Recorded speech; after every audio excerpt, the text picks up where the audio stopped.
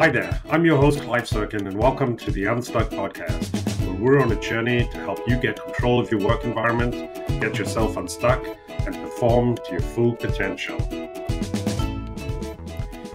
Welcome to this week's episode of Unstuck. I try as best as I can to get as diverse a group of guests on the show, and I got to tell you, today's guest brings a whole new dimension to the notion of Unstuck, and hopefully you'll agree. Big welcome to my Welsh-born, Leeds-cultivated, Chicago-adopted new friend, Mr. Jon Langford. Welcome, mate. Good afternoon, Clive. How are you? Very official. I'm great, mate. We got to, I was just thinking, it's like 1 o'clock and we're recording. We may have to do a re-record over a pint. It's a lot more conducive to good conversation. Well, it does get the stories flowing a little more smoothly. We'll do a version 2.0. But let me just start by saying, for the five of you who don't know who Jon Langford is, let me give you a little bit of an intro. And since this is a podcast that's only 30 minutes, I'll try and keep this down to about 10 minutes of an intro. But Jon is one of the founding members of the legendary Mekons and the three Johns, the Waco brothers, the Pine Valley Cosmonauts, and likely a few other shenanigans that I don't know about and haven't done enough research on. And if that's not enough, he's an accomplished artist, painter, graphic designer, prolific album cover producer, and T-shirt maker. And finally, and most importantly, a connoisseur of fine beer. What did I leave out? I don't know. You got it all as far as I'm concerned. I like the narrative, the little narrative you got there, like Newport to Leeds to Chicago. Yeah, it's a good story. That's kind of my life story, and it's all tied up with, what I wanted to do as a kid and what I've ended up doing now. So, well, let's start there. Let's talk about the Mekons. This band was formed in 76, give or take, yeah? Well, the first time I met the guys from the Mekons was my first day at Leeds University, where I'd gone hopefully to study fine art and mainly to get out of my little Welsh grey rainy seaport town and go somewhere more cosmopolitan. And I chose Leeds, which was Leeds in the 1970s, in my memory, is kind of permanently in black and white. And it was much more similar to where I'd come from than different, although it was bigger and even more industrial, and it wasn't by the sea yet. It was an interesting place because there was a big university there and the Polytechnic, and they both had fine art departments, quite large fine art departments. And they were both not on some sort of campus out of town. They were both right in the middle of the downtown area. So there was a lot of kind of stuff going on. And the moment I arrived there, punk rock happened. The Sex Pistols were, swore and stuff on the TV, and the whole country suddenly went into this seismic kind of polarized kind of culture war where, you're either a punk or you hated punks. And I don't know. Nothing in between. Student up in Leeds, I fell into the former camp, the latter camp.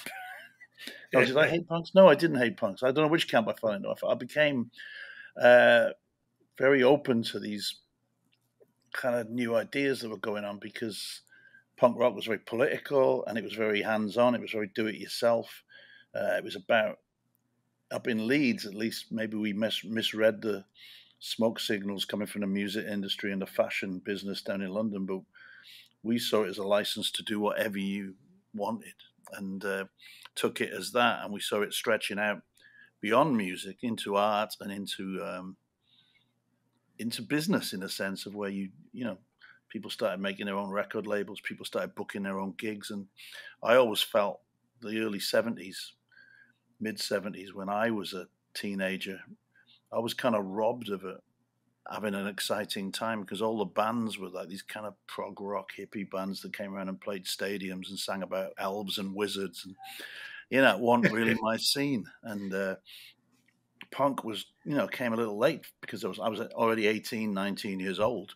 But there I was, away from home for the first time, and the first people I met in Leeds, I formed a band with. And the premise of the band, because, we were art students and we were iconoclasts, and there were no rules anymore because of punk rock. The first thing we said was that somebody asked me, do you want to be in a band where no one can play? Yeah. And that sounds preposterous, but at the time it made total sense. And I was like, yeah, that sounds great. So we were renowned for not being able to play our instruments, of course. Well, it's interesting because, and my understanding is like, A, as you said, nobody was really a musician. B, Yeah. in the beginning, you kind of there was a gang of four, right? And you guys just sort of used their instruments when they weren't playing. They were the proper band, yeah. They were the proper band.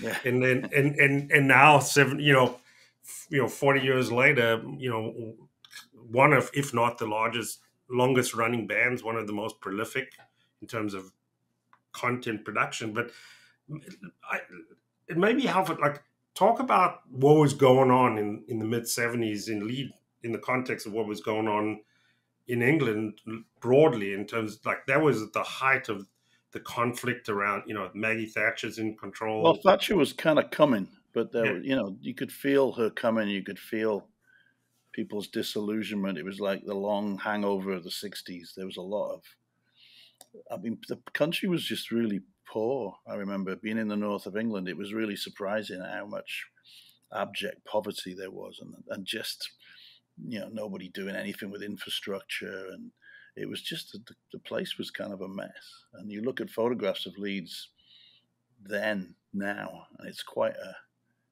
shocking. That was what we arrived in. So punk was kind of like, I don't know. It was there was a whole wave of the post-war years where we all watched movies about Spitfire pilots on the TV and felt very proud of ourselves for defeating the Nazis. But this is different. That goodwill had kind of run out as well by then. My sense, there's a lot of anger, right? A lot of frustration. There was nothing for kids. I mean, there was like football hooliganism. And there had been the glam rock thing, which I thought for me was quite exotic and quite wild, but it wasn't really political. But a band like The Clash, I really like The Clash because they kind of brought something into white boy rock and roll, which was that spirit that was already going on in reggae music.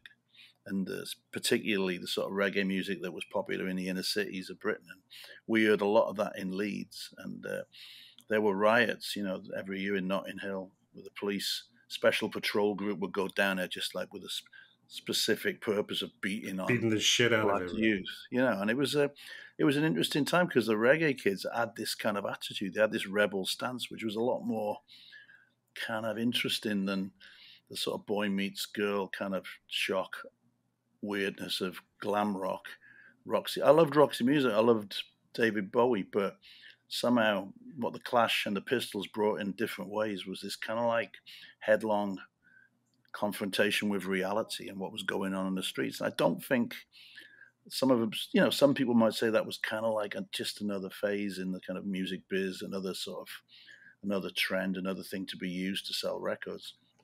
But it tapped into something real for kids on the street, and it brought in a lot of the kids who maybe were more interested in, football and street life than they were interested in the sort of music that was prevalent in the 70s before that, the hairy, drug music.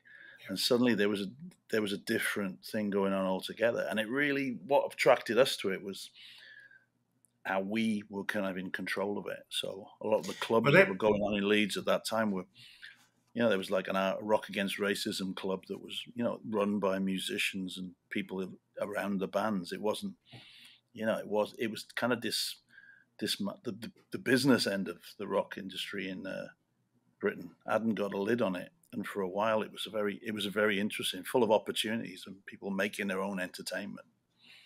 And there's a through line of this that I want to get to, which is, you'd said earlier, there's this whole political context and the notion of sort of expressing yourself in a way that has more real meaning. But the other part of it was like with no rules, and the ability to do something and create your art without conforming to a model and a business model and a commercial model in the labels. And later on, you guys did ultimately go and sign up with a label, and twice neither of those worked very well for you from a commercial sense, right? And probably with good reason, because there was an anathema to what you guys were about, no? Yeah, well, we approached it from the point of view of art students. We didn't really have any ambitions or any. We didn't want. We didn't really want to make it a career, or didn't think of it that it was going to. I mean, if you told me then I'd still be in the Mekons 43 years later, I would have kind of laughed at you. But the idea was to push things and see how far we could take them, and to sort of get in there and fiddle with what was the mechanics of the music business. It seemed like an interesting topic for us as art students, you know. But we went the whole way. We ended up on a major label. We ended up getting dumped by a major label. We regrouped. We got together again, you know, worked again in the independent world, built the band back up, ended up on another major label by 1989 in the States with A&M.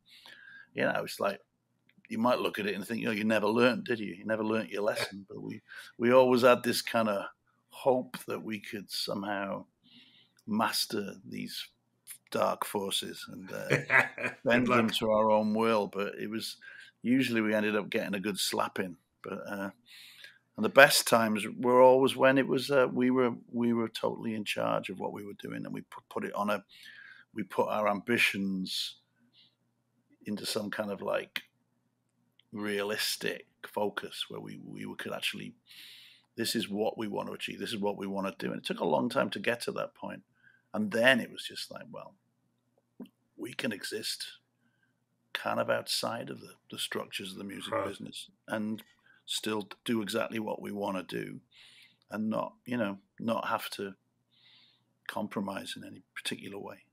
Although there's always compromise. Yeah. The degree of compromise. And, I remember I was 14 or 15, 2014, 15, the documentary came out, Revenge of the Mekons. And by the way, if you're listening to this, put the podcast on pause. If you haven't seen Revenge of the Mekons, go to Amazon, download the goddamn thing and watch it. And I rewatched it the other night, just before we went out for a pint. It was fabulous, but there were some incredibly interesting things. Before we get into that, what was it like and doing it, number one, and number two, watching it? Because I got to imagine it's kind of weird. Like, you're always performing. Now they make a documentary of you guys. Did you ever? I assume you watched it. Yeah, we had to go to all these film festivals. It was very strange. The making of it, I would say, the Mekons, all right, it's a group of people, and it's kind of like a community, and it's kind of like a family at this stage, because we've been together so long. But I think everybody had a very different reaction to the idea of us being filmed.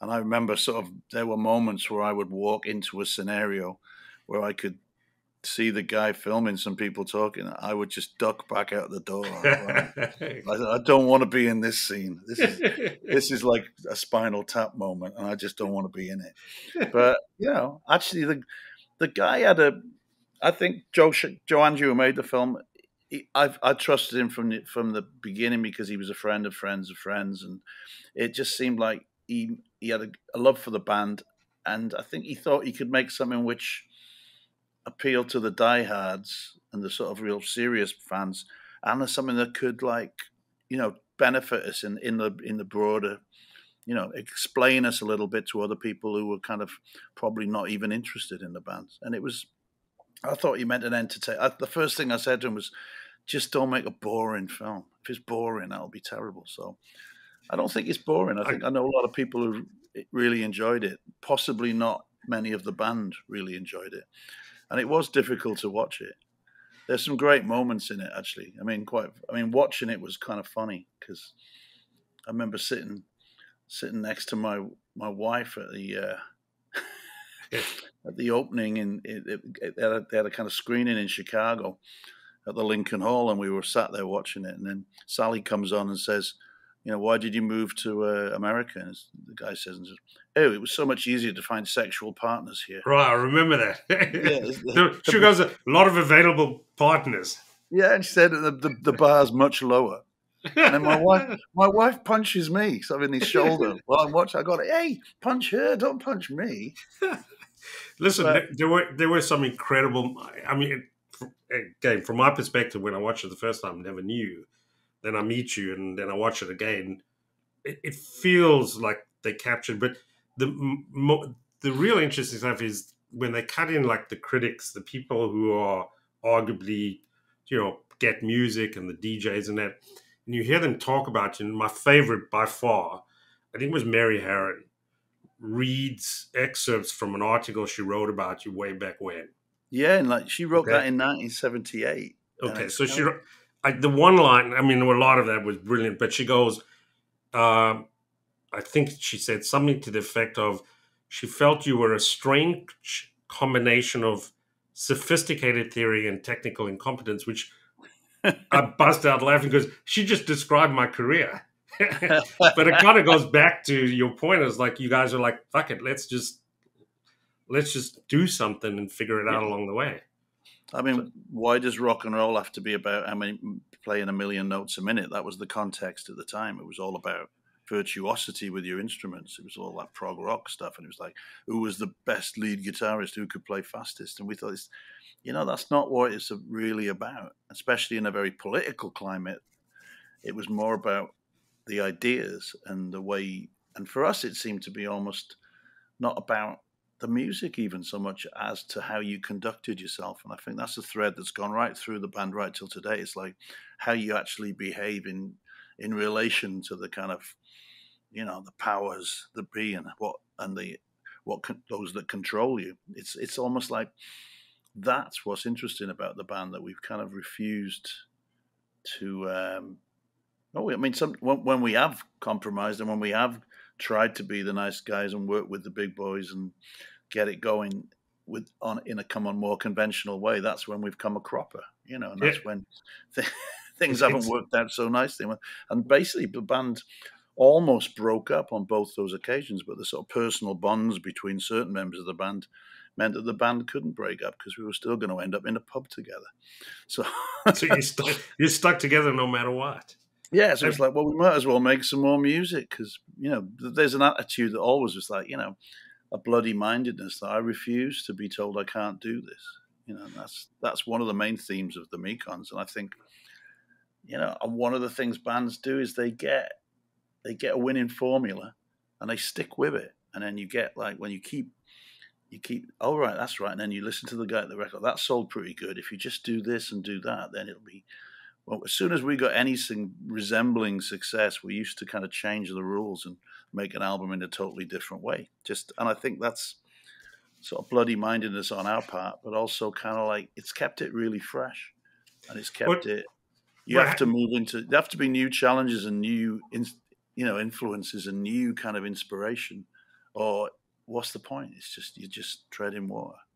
Well, that was one of the other sort of parts that sort of really came clear in the thing, and they refer to you as a punk rock band, but the reality is like there's honky tonk, there's folk. That like, do you have a point of view on like how you describe your music, or is it just is what it is, and it can be anything we want it to be at this stage, And we've even transcended the thing with not having good musicians in the band, because by about 1983, all these great musicians started joining.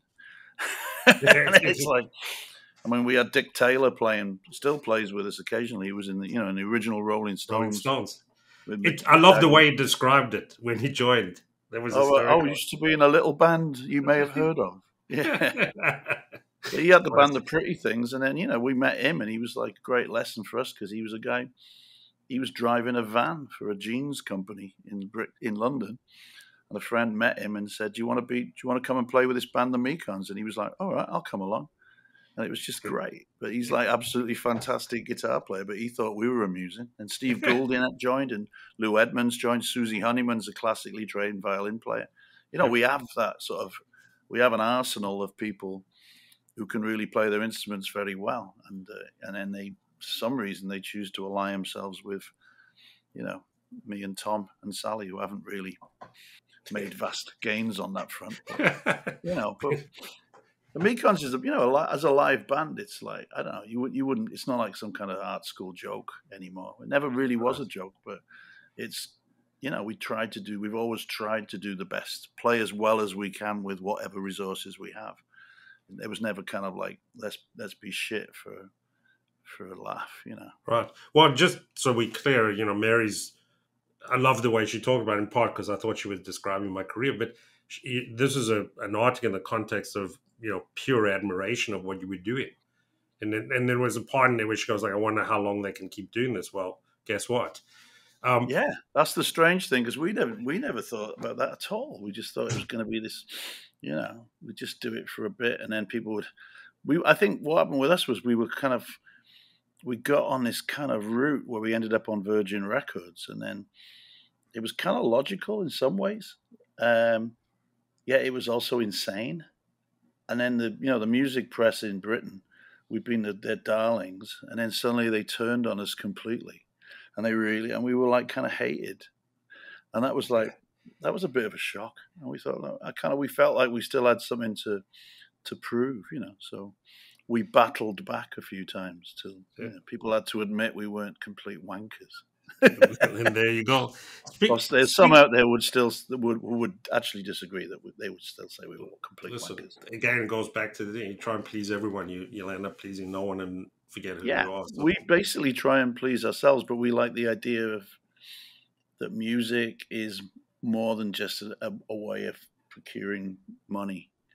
That maybe there's something else going on, making something interesting, and making the way you behave. It becomes part of a conversation about who we are as human beings.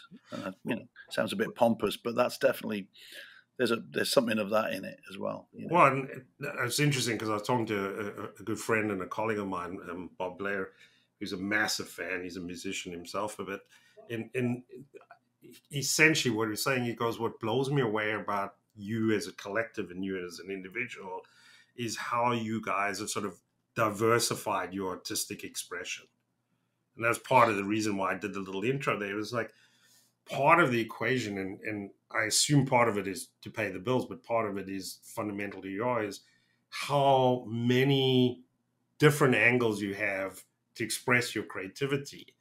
And I get the sense talking to you, and we talked about the other night, is that's fundamental. That's kind of your oxygen. Am I reading it right? Yeah, and I mean, just the idea, if we'd had like immense success with the first record, on Virgin Records, we definitely wouldn't exist now. The fact that was kind of a bust and they kicked us off and everybody hated us, I think that's what inspired us to keep going, and it made it interesting because we could kind of think about what did we do wrong, but then like actually did we do anything wrong? Maybe there's a viable way of operating as a kind of a band or some sort of cultural entity. We've branched out. We've tried to write a novel. We've done art shows. We've done all sorts of mad things, like comic strips, little collaborations. Comic strips. I mean, we did a thing called Pussy King of the Pirates, which was a kind of, I think a journalist in Chicago described it as a high school level opera. I saw some clips of it. That was hysterical. It was fantastic, though. I mean, for us, we performed it in the Seattle Opera House, and it was basically a kind of little play with music about lesbian pirates, written by Kathy Acker. And she told me she was, met her, and she said, "I'm writing a play about lesbian pirates." I go, "Really? Have you got any pirate songs in it?" She said, "No." I said, "We'll write some." And she went, "Oh, good." And then we had about two or 3 years of occasionally dressing up as pirates and singing these really, really vile pornographic songs, which was great entertainment. The thing is, and I want to get back to the art, but a lot of the people who listen to my podcast are obviously in business, in marketing, in more commercial endeavors, and there's a massive learning in here, which is, and I, one of you see these big companies. I've worked with and for big companies, and what tends to undo them, amongst many other things, is the sense of finding the safe middle and sticking with it, and the fear of sort of taking a shot, because getting it wrong is far greater failure than taking a shot and learning from it. Yeah, and it amazes me that people don't see that, and they know it. I mean, this is not, let's say, rocket surgery. Like, this is obvious shit, but this translates into, and part of your journey is just, as I read you and understand you better, is like putting yourselves out there, and it's like, if it doesn't work, what's the downside? Yeah, I mean, it's not. The world doesn't desperately need another successful rock and roll band. You know, Right. I would say we learned that around the time of the first album, because we had all these songs. They existed in this world up in Leeds. We did 2 singles. The first one was notorious. Some people refused to distribute it because they thought it was so unlistenable. The second one was built by the record companies, the Mekons' new awareness of sound. It was called Where Were You? And it actually sold tons. It sold tons of records for an independent label. It was like #1 in the independent charts. Got the interest of a major label. But this all drags on and by then musically, the scene's moved on. We're not really very interested. And then suddenly we're signed to a major label. And because of the shenanigans that goes on with major labels, they've got, Virgin owns this studio, The Manor. So they ship us out to The Manor and tell us this is a really great thing for us to do. But really, they've just got downtime, and then they can Shove you in there. charge us a full rate for going to this stupid studio in the middle of a manor house in the middle of the countryside with go-karts and which was no need for us to go there at all. It cost us a fortune. And we go and we're like recording these songs we've written 2 years before, when we should have been like moving on to something else. Then that album was universally, they got some good reviews, but it just wasn't that great. It was like a record. We were at that age of being about 22 years old. We were making a record of something we'd already done. It was like we were, archiving things we'd already done. And it's like, this just doesn't work for us. So we went straight away into a little studio up in the mountains near Leeds and started just making stuff in the studio. And we all swapped instruments and that stuff. I still love that stuff. I think it sounds fantastic. And the Virgin went potty and just said, "No, you're fired." Got rid of us. And then no one else would put it out. And it was, but it was kind of like, but that was the right thing for us to do. It wasn't like we were earning a lot of money on Virgin, but it was kind of like there was a status to being on a major label. Right. And we kind of, to their mind, we completely screwed it up. But to our mind, it was like, why are we? We're like these corporate employees feasting on our past from like 2 years ago and trying to package it in a different way to sell a load of records for a bunch of, wankers. And to your point, probably the best thing that ever happened to you. Talk to me. And then we thought we just like, this is what do we actually do? And this is what we do.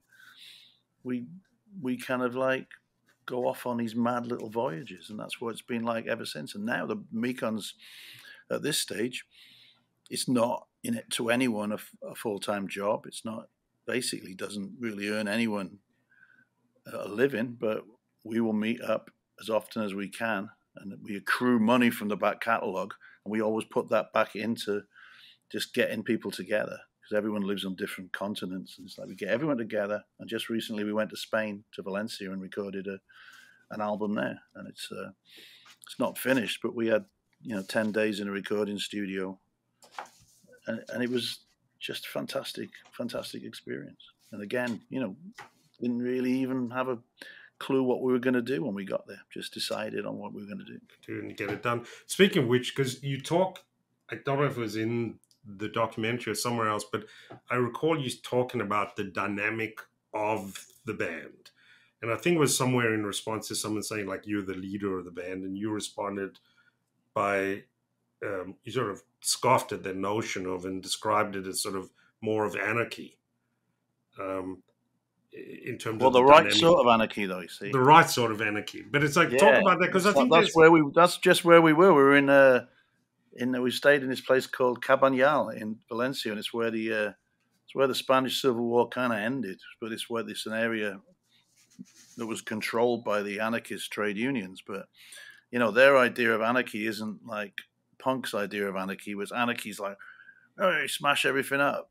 Their anarchy was like it was like the most grassroots form of democracy you could find, and it was very constructive and very organized. I don't claim the Mekons are very organized, but that's the sort of anarchism we aspire to, put it that way. Well, when I see performance, sort of like organized chaos, where everyone sort of naturally feels, there is some chaos in the space. Mekons. There's some chaos in there that can be harnessed. But So it's all good. I want to talk about the art, your art in particular, right, of which there's a lot of it in different forms and shapes. Album covers, T-shirts. well, I'm very, very old. There would have to be a lot of it. Yeah. But I want to start by two descriptions from one man, Tony Fitzpatrick. He describes you the following way, or he describes you and your art the following way. And but if I had this in my obituary, I'd be like, the world is all good. Like Okay, good. he said two things. One, his, as in your work, tends to put off all the assholes. And the second thing he said is his work repels all the right people. That's genius. I've just read this. I go like, that's what I want on my stone. To be honest, that's really been. I learned early on with the art. Tony helped me a lot with the art thing, but he did introduce me to the fact that, which I worked out, that galleries are pretty much, commercial galleries and the commercial art world is pretty much like the record business. Everyone's afraid to have an opinion about whether something's any good or not until their superior has cleared it. Tells them it's good. You can only say it's good if it sells. Yeah, if it sells, it's great. If it doesn't sell, it's rubbish. But I'm of a more subtle opinion, and I think things, I've been lucky because through Tony giving me an art show, I actually, first show I had at his gallery down on Wabash, World Tattoo, I sold everything, and I'd never, at that point in my life, I was probably like 34, 35 years old. I'd never thought of doing an art show. So it did give me a means to sort of support myself beyond scratching around with the music thing. And I thank him for that. But my relationship to the sort of commercial art world is I have to be very sure and trusting of the people involved in it and understand that they understand what I'm doing. And I do like, he's absolutely right. There's a lot of people that really don't get what I'm doing. And I think I'm rarely included in anything it's almost like I'm just considered as a musician who does some art on the side. And that's all right with me. And I think some musicians think I'm an artist who does some music on the side. And that's all right as well. Because I like the idea of not quite knowing where I'm coming from. So. Not fitting in. Because I was going to say, I've talked to people who go like, yeah, he's the artist and happens to play music. So I've heard both descriptions of you, which I think is terrific. Well, some people come, I've it's nice when people some people really get the artwork and then they find out, oh, I didn't know you did music. That's really, to me, that's really amazing. So it's not like people who are music fans are just buying the art as a souvenir. There's, but both the things come from the same part of my brain. The songs and the paintings are very, very tied up with each other. And I think just it falls into a nice crack, put it that way. I don't say it falls into, I would definitely think it doesn't fit in those worlds, and I'm quite happy with that. I like where I show my artwork, and I like that there's a kind of, usually the place I show my artwork, it's usually people who have a kind of like appreciation and understanding of music and stuff as well. I would hate to be, spending the rest of my life trying to court rich people, whether they're gallery owners, record labels, patrons, just trying to court people. And it seems a very strange thing to me. So I have developed some, I don't know what you call them, like kind of guerrilla tactics. It's like I do pop-up art shows. I go away. I'll always have some art with me when I'm playing a gig. Since the pandemic, we've really enjoyed the smaller gigs. You end up playing a lot more, but I like the kind of contact with people in smaller things, and it's just to keep moving and not get stuck in the same patterns all the time. So, you still playing at the Hideout? I'm still unstuck. You're still Unstuck. unstuck. But that's, I mean, Yeah, that I wanted you on the podcast just because I wanted to talk to you because you're interesting. Um, but I wanted you on the podcast because you're the epitome of unstuck in terms of not allowing yourself to get caught in the bullshit that makes you not who you are. And as I said earlier on, there's incredible parallels to how I see companies and individuals in their career who somehow feel like failure is not getting it right, okay, or they have to conform to an expectation of what they think they're supposed to be. And there's an yeah, extraordinary amount of people walking around not being who they are, like not showing up who they are. And at some point, you got to get to a point and go, "This is who I like." I'm open to improvement. I would assume you constantly. I mean, you've been very explicit. You're constantly exploring and evolving the art, whatever it is. But ultimately, you got to be who you are.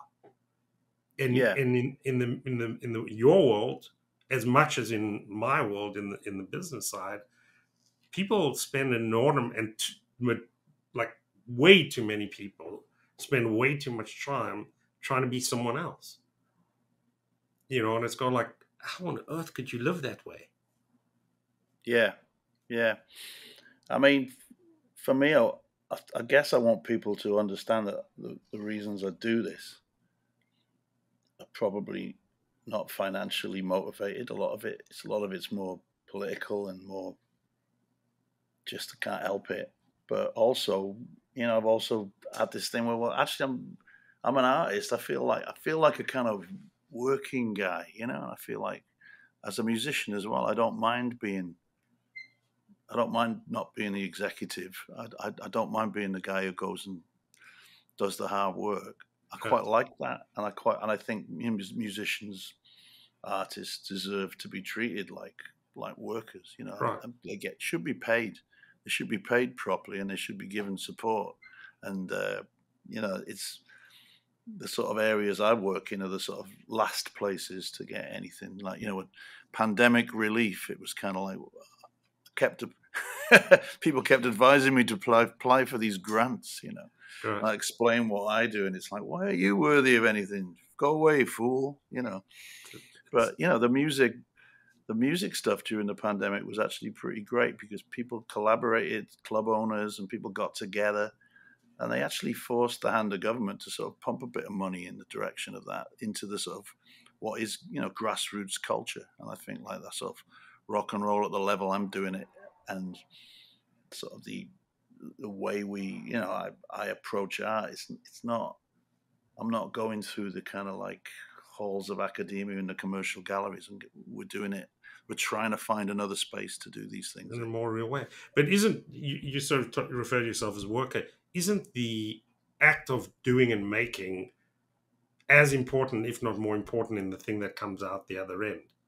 If that makes Well, sense, that's it's like there again. That gets back to that point of the Mekons. The way the Mekons make things is possibly what's more interesting than people say, "What's the Mekon sound?" It's like, well, there's many sounds, but it's the process of getting there is what's interesting and what's fun. I seldom like sit around listening to Mekons records after we finish making them. I love the process of making them, and I love the moment when you go, "That's done." It's like with the paintings as well. I don't have a load of my paintings hanging around my studio. I like them to be off into the world quickly, out of the nest, shoo, shoo. You know, where where can I get your art if I want it? where can you get my art? You could get my art. Actually, the best place is a gallery I've worked with down in Austin, which is a very unusual, weird gallery because it's run by a musician called Randy Franklin. Yep. And it's totally unlike any sort of commercial gallery you would ever gone to. And a lot of the art is actually, there's a bunch of other musicians who show their art there. And it's called yarddog.com, www.yarddog.com. And they got tons of my stuff. And I was just down there a couple of weeks ago. We had a great time. But every time I have an art show, we do a gig in front of the paintings, and a lot of the paintings are song paintings. So I'll sing one of the songs. I'll say, "Oh, we'll do that one up there. If you want to sing along, just turn around and look at the painting." Brilliant. I stumbled onto it. I was there in Austin once, and stumbled onto the gallery, not knowing about you or the art, and I just went in. It's a beautiful place. That was when it was on South Congress, but South Congress has gone kind of sideways, gentrified out of existence. There's a few good things still left there, like the Boot Store and the Continental Club, but he's moved out to the east now. But it's actually better. He's in a bigger space, and it's in a space where there's other galleries and other kind of artists and craftspeople working, and it's been fun. I've only been down, 3 times now to the new place since the pandemic, but it's a good vibe, Let me know when you're there next. I'll come meet you. Mr. Jon Langford, my Welsh-born Leeds cultivator. Did I say cultivated? I am. Yeah, I love that. No one's ever described me as cultivated. Like a culture in a petri dish. I didn't say sophisticated. Like a virus. That's better. Always a joy talking to you. I really appreciate you putting time in. Hopefully you come back again. We talk about something else. But I'm up for it anytime you want, Clive. Right. I'll meet you at the Mecca. Yes. The temple. I'll see you at the temple, my friend. See you at the temple. All Thanks roads so lead much. to the temple. Amen to that. Thanks for making the time, mate. I appreciate it. Cheers. This podcast was brought to you by Screen Dragon. We break down barriers, make work flow, and unlock talent. Visit ScreenDragon.com to see our software in action.